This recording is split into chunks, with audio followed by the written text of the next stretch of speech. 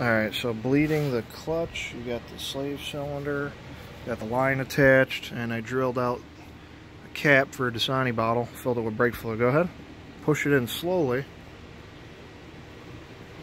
and you see the fluids coming up, getting all the air bubbles out. Push it all the way in, and then you release.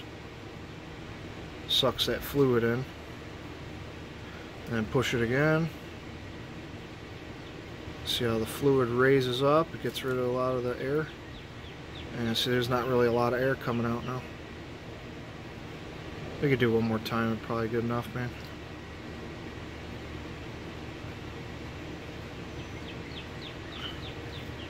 Yeah, see, tiny little bubbles, it should be fine. But yeah, that's how you bleed the slave cylinder.